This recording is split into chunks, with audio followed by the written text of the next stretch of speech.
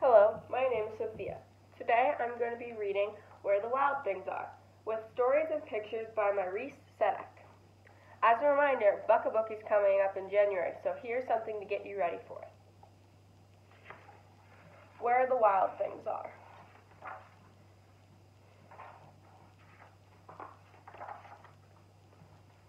The night Max wore his wolf suit and made mischief of one kind and another.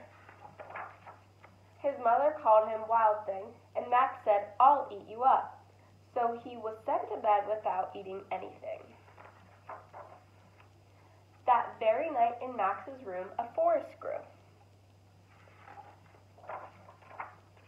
And grew. And grew, until his ceiling hung with the vines and the walls became the world all around.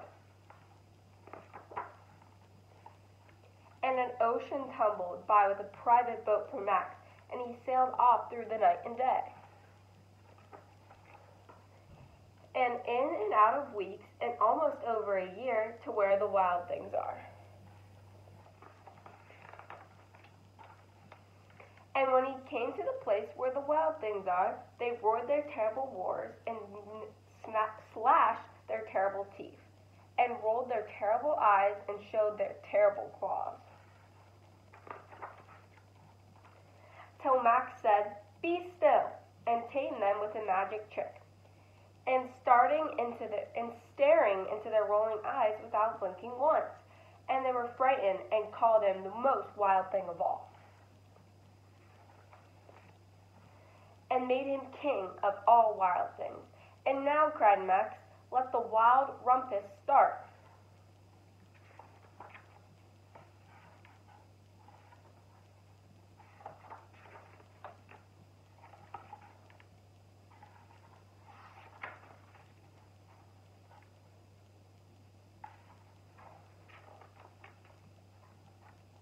"Now stop," Max said, and sent the wild things off to bed, without their supper. And Max, the king of all wild things, was lonely, and wanted to be where someone loved him best of all. Then, all around, from far away across the world, he smelled good things to eat. So he gave up being king of where the wild things are. But the wild things cried, "Oh, please don't go. We'll eat you up. We love you so." And Max said, "No."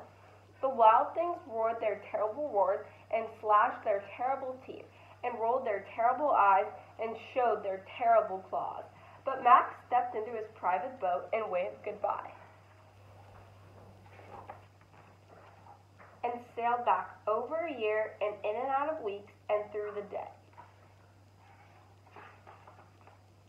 and into the night of his very own room, where he found his supper waiting for him. And it was still hot.